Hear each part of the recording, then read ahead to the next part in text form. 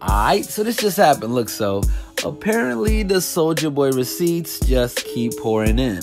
So aside from the fact that the Migos have had a shaky relationship with Soulja Boy in the past, Cause Soulja Boy has some words for you.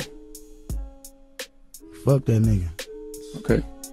going from friends originally to beefing with Soulja after he had some words with Lil Yachty over India Love. You shouldn't text me asking about no bitch, nigga. Fuck you talking about, nigga. You ain't never even met this bitch in your life, nigga.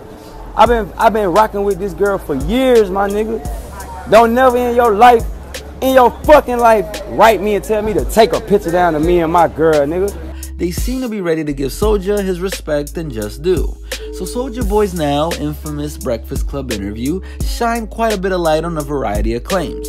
One which involved the Versace beat allegedly being Soulja Boy's first and then being passed on to the Migos. So Billboard caught up with Quavo and asked him a few questions recently, one in particular involving young Draco himself. The question was this: Soulja Boy told the Breakfast Club that he gave you the Versace beat. Is that true? To which Quavo replied, nah, he recorded on the Versace beat. Zaytoven normally does this all the time where he sends the same beat out. Growing up, I think I heard the song. It was like an OMG song. Then we ended up doing a harder record with some harder lyrics. Soulja most definitely influenced a lot of everybody's work. He's speaking facts. He hasn't said anything wrong. Yo, let me fuck your head up right now. Migos stole the Versace video beat from me. That song, I did a song on that same beat before them, and it got 9 million views on YouTube. It's called Teach Me How to Swag Part 2. Zaytoven gave us the same beat. That's how me and the Migos got cool. I met them niggas. I said, hey, y'all know y'all stole my beat, right? They said, man, we sorry if Zaytoven sent us the same beat.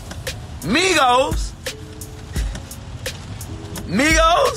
Quavo, stop it, bro. Put the whole rap game on, bro. So yeah, what do you guys think? Apparently Soulja's been speaking facts for quite some time now. Let us know your thoughts in the comment section below. Hit that subscribe button and notification bell to stay up to date on all of our new videos. And as always, make sure to keep it all the way locked to hiphopdx.com.